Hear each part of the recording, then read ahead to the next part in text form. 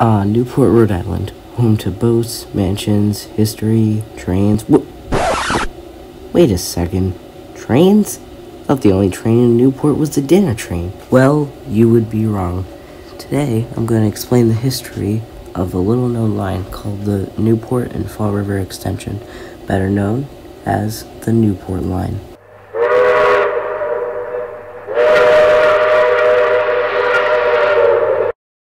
Newport County was no exception to the railroad fever that was sweeping the country during the middle years of the 19th century. The Old Colony Railroad terminated in Fall River in 1854, and that city was taken with its importance as a commercial center. Aquidneck Islanders desired to be part of the growing national rail system. At the time, Newport was well served by coastal steamboats, and the Old Colony had little interest or inclination to buy an expensive right-of-way from the Massachusetts state line to Newport. Involved residents of Newport County agreed among themselves to offer the Old Colony Railroad a 50-foot wide right-of-way from the Massachusetts state line to Newport, if the carrier would construct a southerly extension. This action had the desired effect, as the property offered was prime and located almost entirely along the level shore of Narragansett Bay. It would be scenic as well as useful. On April 9, 1861, the Old Colony was authorized to build and operate a railroad from the end of track in Fall River to connect with a railroad to be built from Newport in a northerly direction. In 1862, the Fall River line was extended toward Newport under the corporate title Newport and Fall River Railroad. This line was merged into the Old Colony and Fall River Railroad, which was then renamed the Old Colony and Newport Railway. The citizens of Fall River felt dismay over the prospect of becoming patrons of a way station. Construction proceeded according to schedule, with the exception of the bridge across the Sakonnet River. Initial attempts at overcoming this major obstacle met with failure due to title crimes.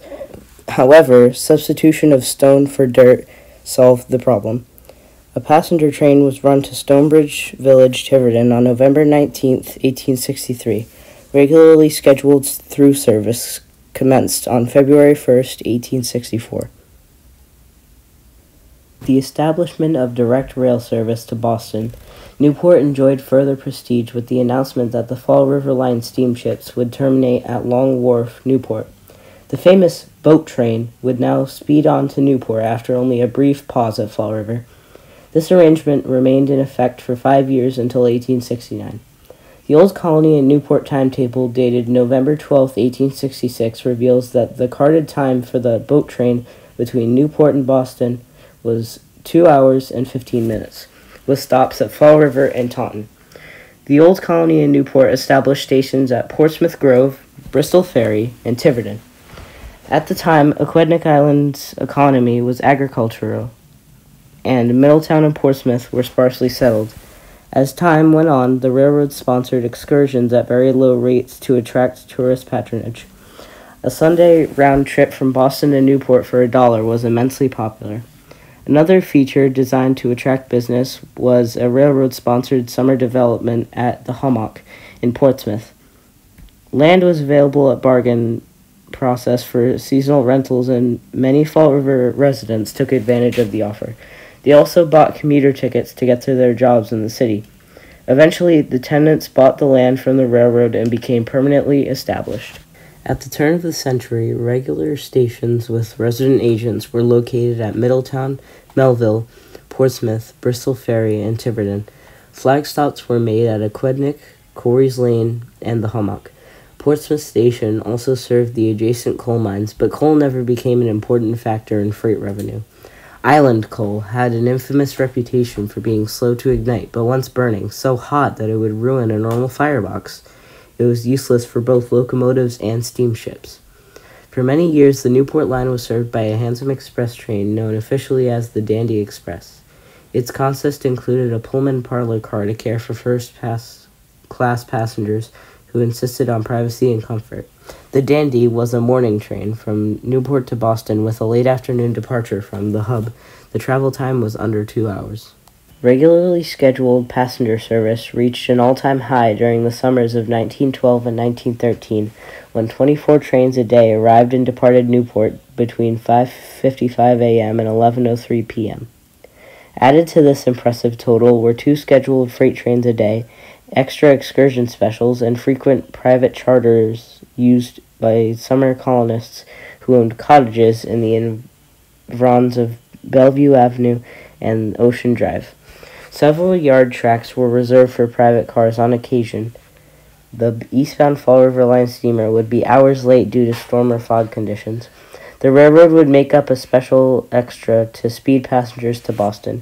As many cars as needed would be waiting at Newport's wharf station, with a pair of 10-wheelers hot and ready displaying white flags. After World War I, the frequency of service went into a decline that was never reversed. The only notable change took place in the summer of 1929 when a weekend sleeper bound for Newport left Grand Central Terminal, New York, attached to an overnight New Bedford train called the Harpooner. It returned to New York on Sunday night. In the early 1930s, the private automobile and expanding bus service was cutting deeply into the New Haven's branch line revenues. Patronage on the Fall River Line ships was poor during the fall and winter months. By mid-1937, the great steamers were gone, and 1 train a day was serving Newport. Early in 1938, the railway mail service contract to Newport was terminated, and the last passenger train to Boston left without fanfare. With the exception of military extras during World War II, the 1 week during 1954 when the New Haven operated shoppers' specials to Fall River, while Stonebridge was closed to auto traffic, through passenger trains from Newport joined the steamers and trolleys on the more orderly past. Rail freight service to Newport was continued on a daily basis. The old passenger station, located between Marsh Street and Long Wharf, was razed in 1939 and replaced by a large rectangular freight house. The combination railroad and steamer terminal at the end of Long Wharf was used for many years by the Navy. Shortly after the Navy abandoned the facility, the former terminal was burned by vandals. During the 1960s, the impact of the interstate highway system was felt by Newport's rail freight service. Daily service was reduced to tri-weekly and then once a week. In 1968, the New Haven Railroad went bankrupt and as such was ordered taken by the new giant Penn Central system. 2 years later, Penn Central was in the hands of receivers thanks in part to having the former New Haven. Penn Central service to Newport was replaced by the Consolidated Railroad Corporation, Conrail, however, was merely designated operator of the Newport branch on most of Aquidneck Island. Penn Central had filed for abandonment, and with those plans imminent, the state of Rhode Island bought the line from the estate. Title passed on the southerly 18.6 miles. But wait, there's more. Now the southerly 18.6 miles is operated by the Newport Danner train, running from Newport Junction, the former Tiverton-Newport rail bridge, at least where it used to be. The bridge was demolished in 2018 due to it taking up space, making it hard for boats to get by. Now you may be thinking, what happened to the rest of the line? Is it still in use?